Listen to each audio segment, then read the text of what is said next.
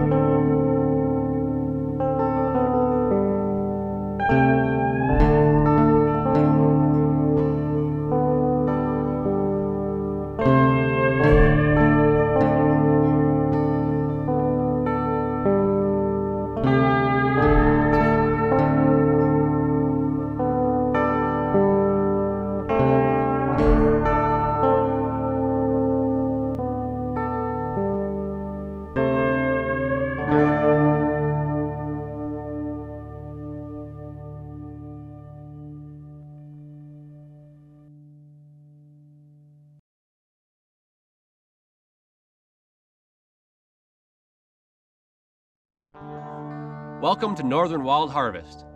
We're a multi-generational group of friends and family that harvest wild edibles and medicinal plants here in Canada.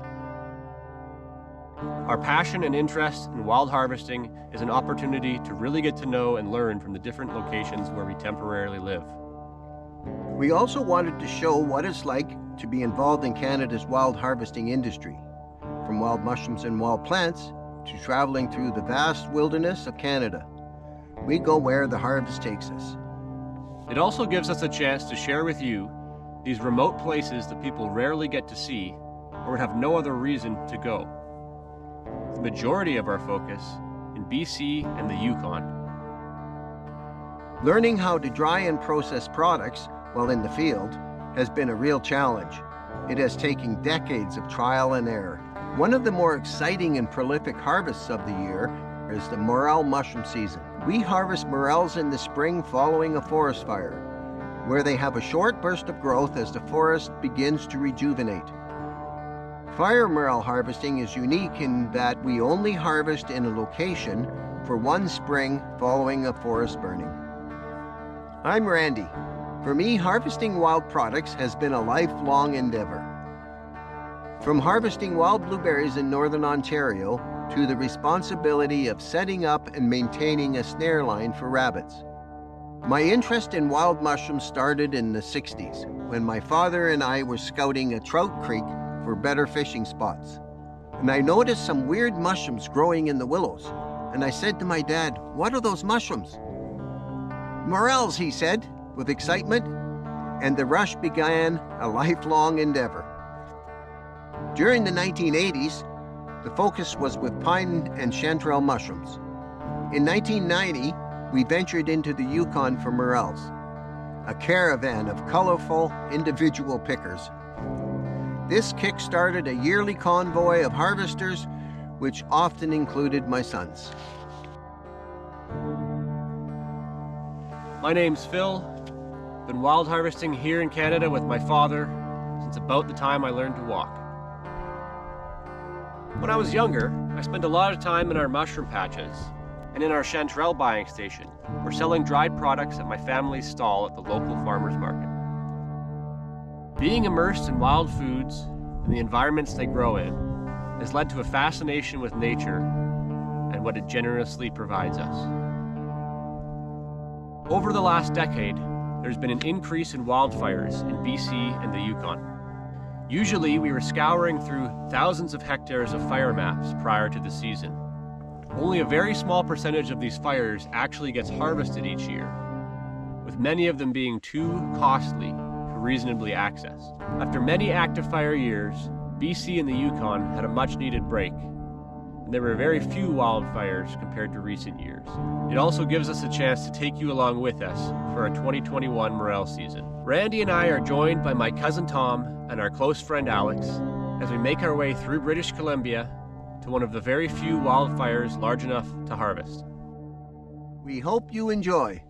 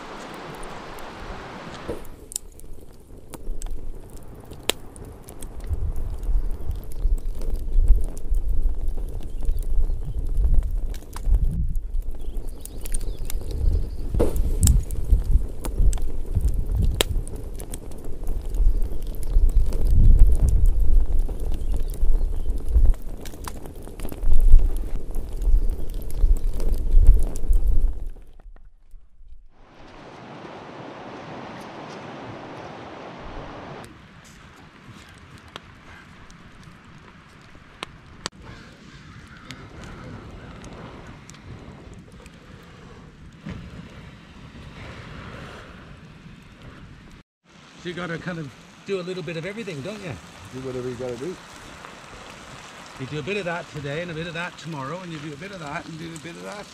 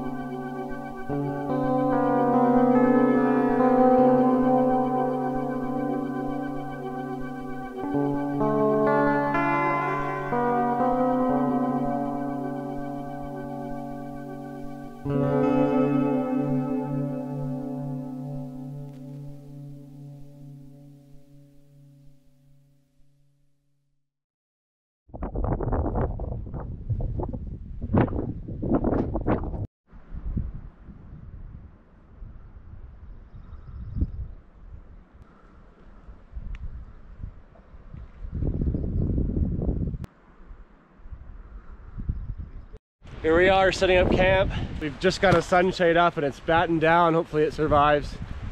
Look at that, I don't know if you can see that, but there's sleet coming in sideways and high winds. Morel camp on the side of a mountain.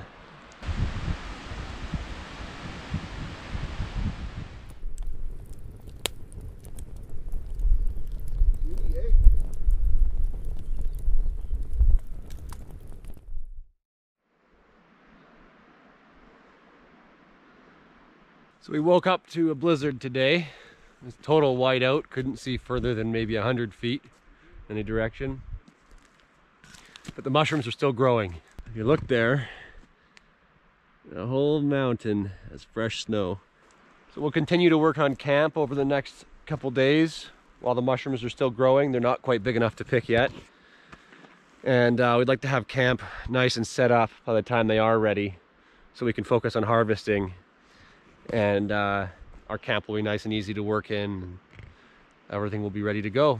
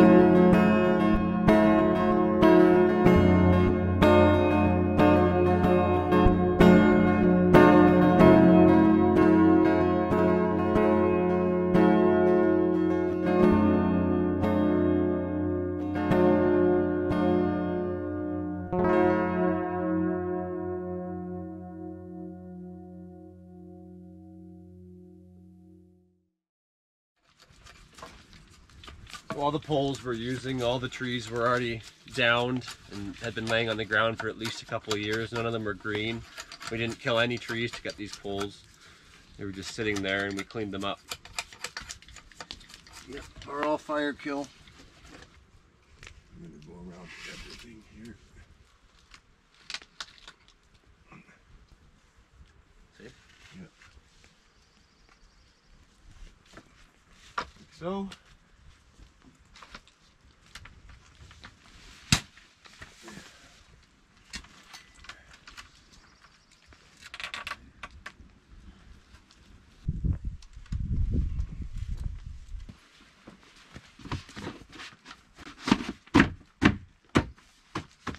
That can come in and out with your wash water. Dish drainers.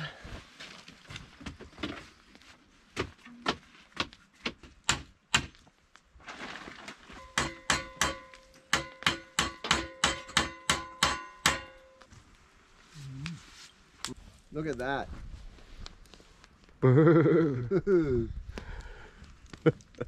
But we got that. Woo!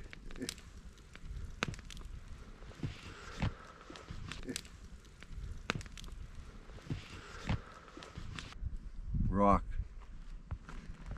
Not happy. But then I looked down on the ground and there was a file in the middle of all this wilderness. At my feet was a file.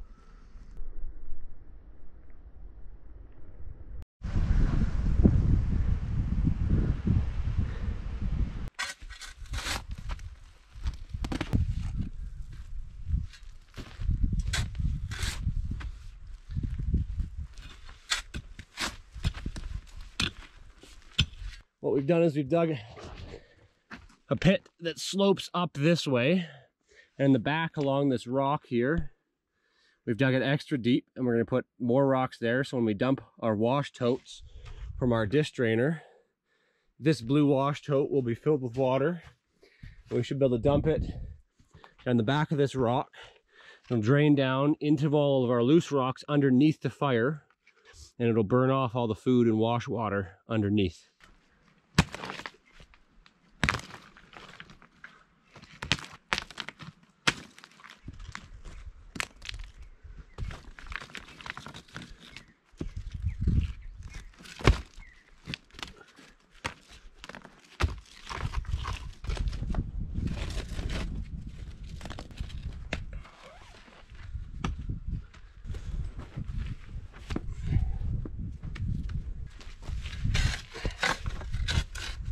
So this Dutch oven will sit like that. So you put coals underneath and coals on top.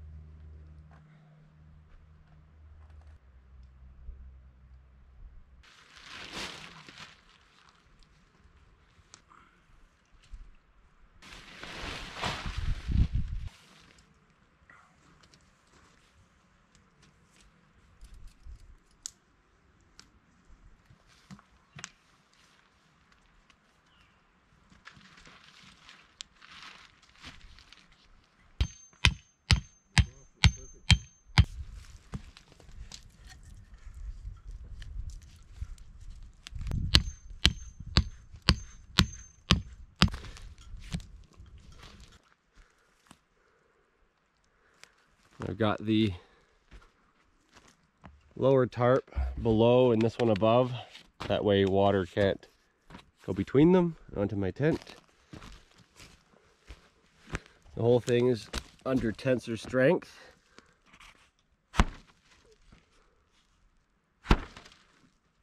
So it can handle the high winds. And over here, got a nice little alcove for all my stuff. So I've got my pack board and bucket. I've got my baskets, lids, a tote with a bunch of different gear, my chainsaw over there, and my guitar. This is home for the next month or two. Comfy.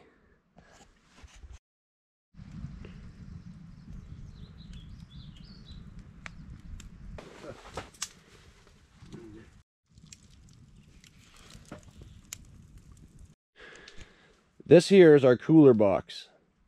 So what he's done is he's lined the whole thing with door skin and a nice plywood top. And on the inside, our cooler sits in there, and we've got 2 layers of this insulating foam. And we put our block ice in the bottom, all the cube ice on top, and we've had ice last in the cooler here for over 3 weeks before. That helps a lot.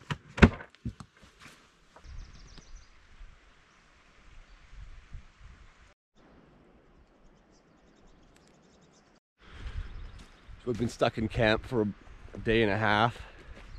This is the first break in the rain I've had. It's been pouring rain for about 36 hours straight, just coming down, and waiting for the ground to dry out a little bit.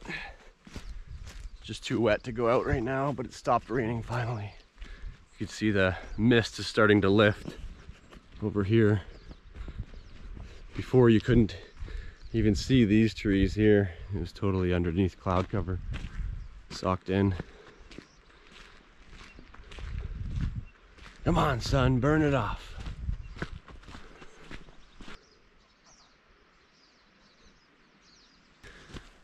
So when we're out here working in the forest fire, it's a pretty dirty job, and we don't have real facilities.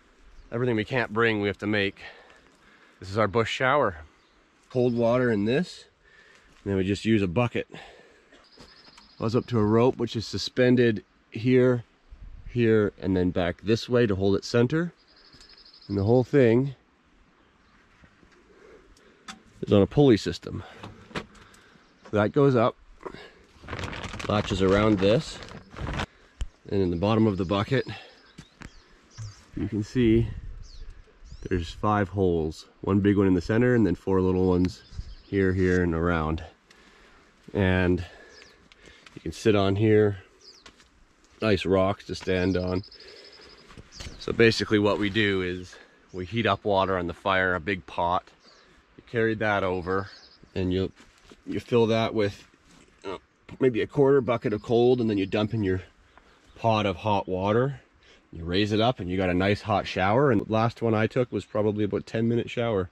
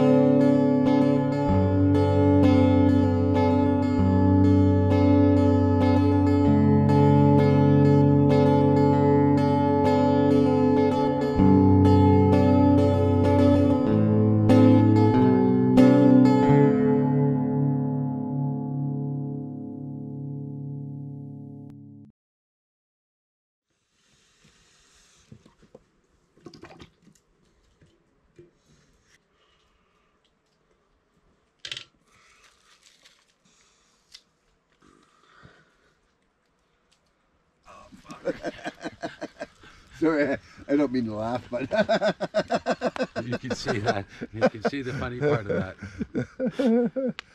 yeah, I've had it happen to me.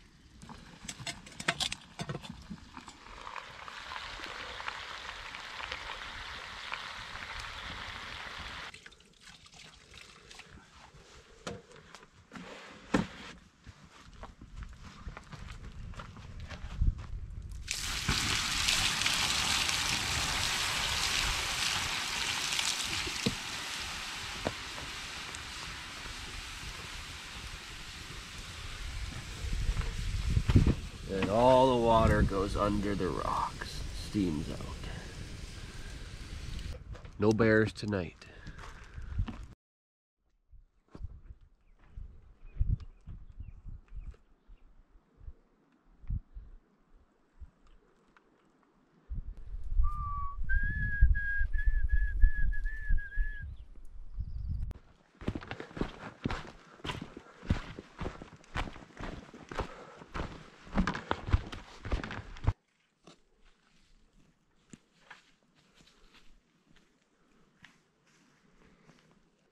Not a whole lot holding that tree there. I probably shouldn't stand here for very long. Well, see you later. That's no problem.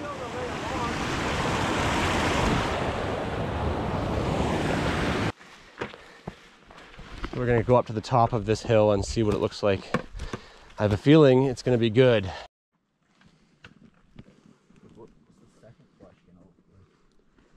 It's morels everywhere. They're just speckled all through there. So that whole black spot was loaded with morels. That's quite a bit of volume there, and that was back that direction, and now we're just walking along the top of this ridge, and it's a nice easy trail, nice and windy up here. We can walk right out, and we're going to come out about 100 meters down from our camp. It was a pretty good day of scouting, our half day. We gotta go for another walk up to the water. We did, well, probably about 7.5 kilometers on that scout, but a lot of it was on terrain like this. So we're gonna go back and have a late lunch and then go do some more scouting.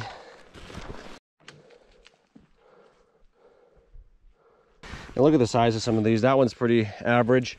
Now here's a nice big one. This is a decent sized morel. It's a nice one. There's a bunch there.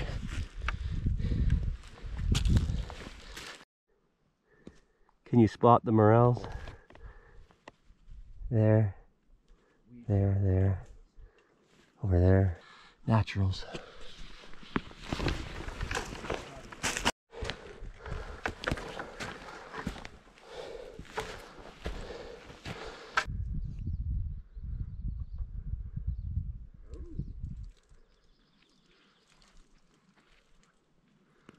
And all through here, we've seen probably 50 clusters like this. They're just starting, and I don't know if you can see, but there's, let's just count, 1, 2, 3, 4, 5, 6, 7, 8, 9, 10, 11, 12, 13, 14, 15, 16, 17, 18.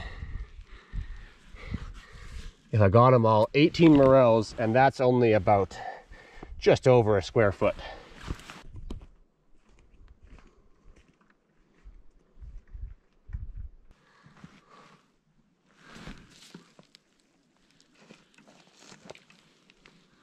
They're all just starting. It's a pretty good looking patch. And they go along through here and they follow this sort of crooked line. And this whole hillside we just came down, all through this rock, it's just absolutely loaded. And look what we're entering now. This is going to be even better down here.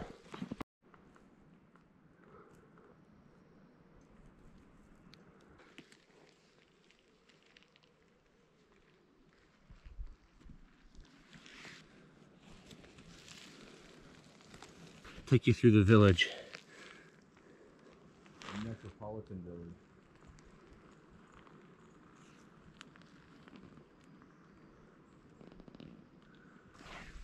And over to where Alex is. That's a nice cluster. Wow. That is impressive. And they're still coming. Look how small those two are.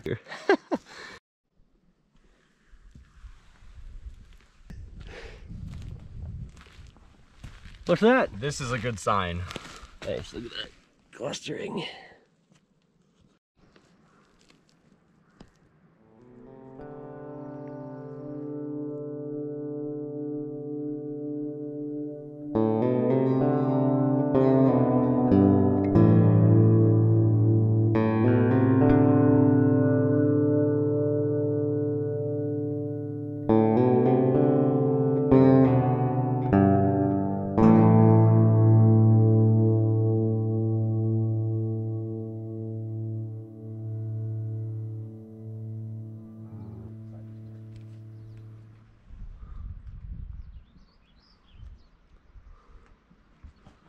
We're going picking today in a new spot.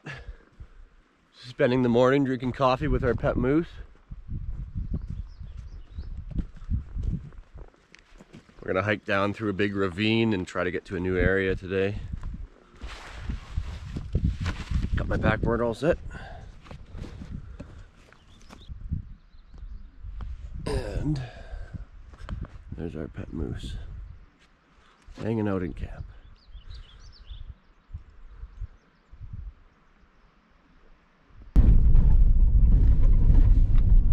Loading, loading, loading.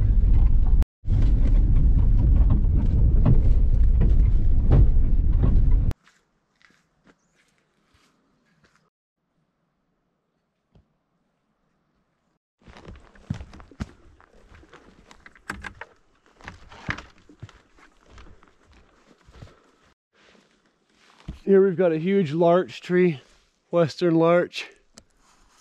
Look at that.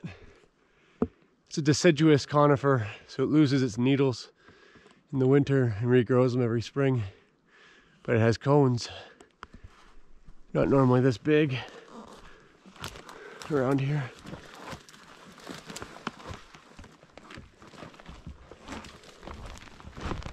And going down is going to be easy, but coming back up, if we get mushrooms, will be a bit harder.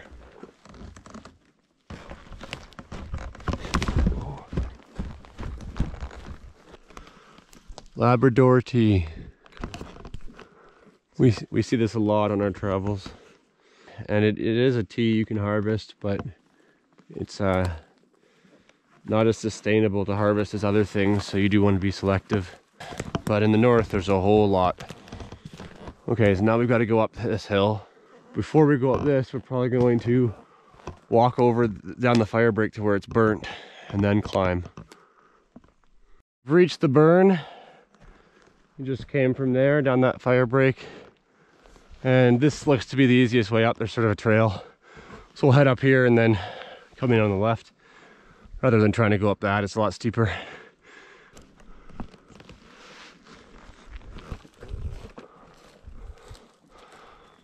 Another hill, of course.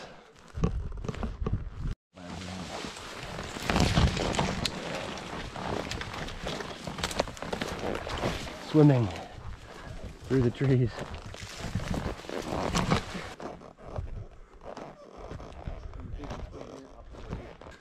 Okay.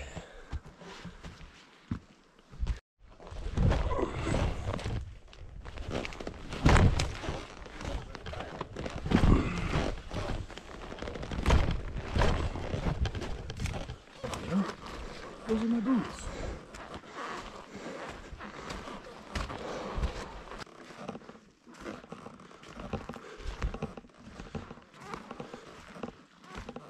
There's mushrooms through here, but they're small.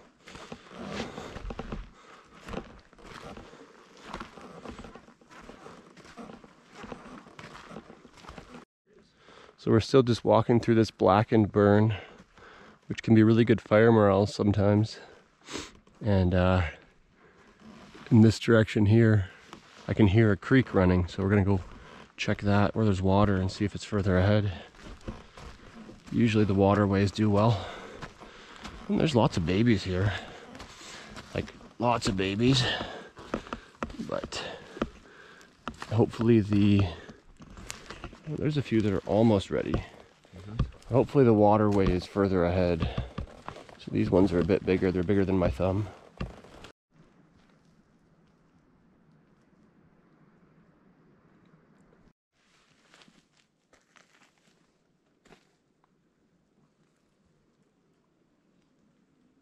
You can tell there's a lot of fuel on the ground here.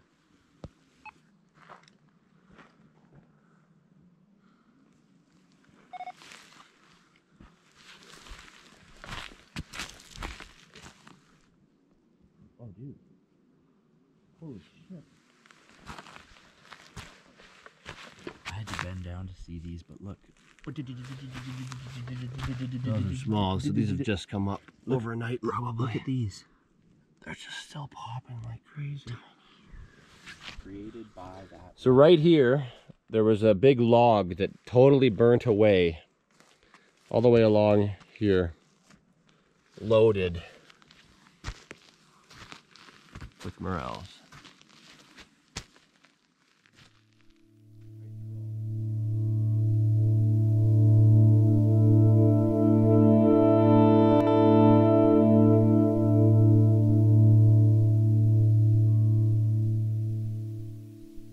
We just walked another 200 or 300 meters through this, heading this way, and there's babies all through there, but none of them are ready to pick.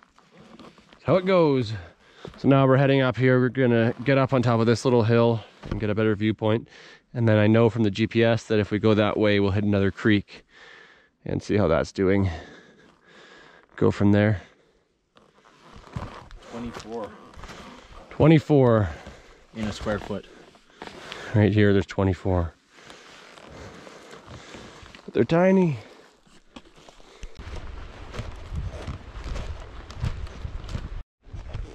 So most of this walk, we've been seeing this.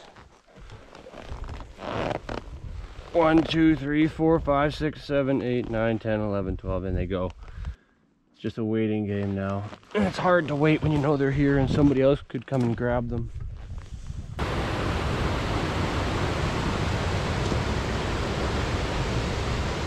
There's snow underneath. You look down there, there's dirty snow. See? Ice. No wonder it's so chilly here. It's like a big ice box.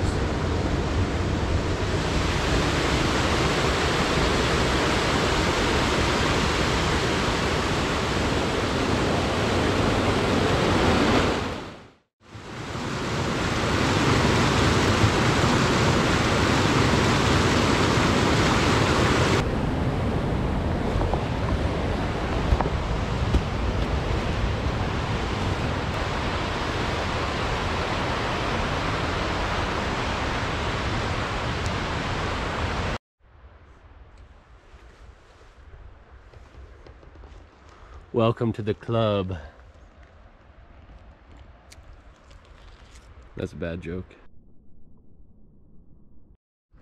Well, didn't find anything ready on that scout, didn't even pick a single mushroom, but we saw probably thousands of babies. Now we're just hiking back down this fireman's trail to the fire break, and then that big hill up to the Jeep. Probably come back here in a week and see how it's grown. One more big hill down and one more big hill up, and then we're back. And we'll keep going, try to find another spot after that.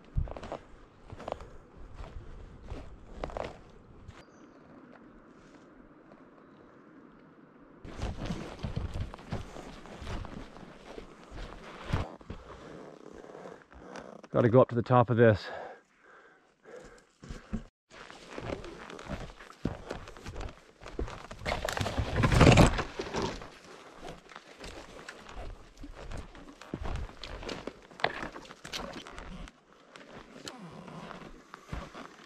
Here's our little scout we just did. That was 3 hours and 1 minute.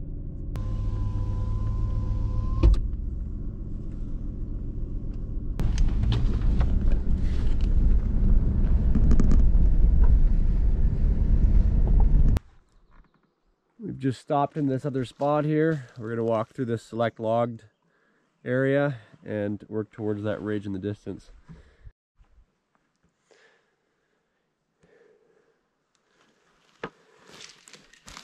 You can see through here it didn't burn as hot. All this green is already starting to regrow. There's ferns and grass and other plants. Maybe some arnica coming up there.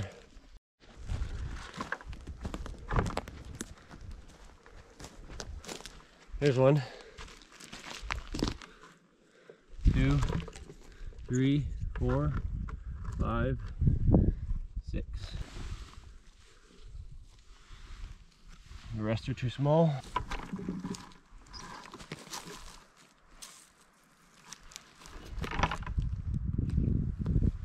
Kind of small.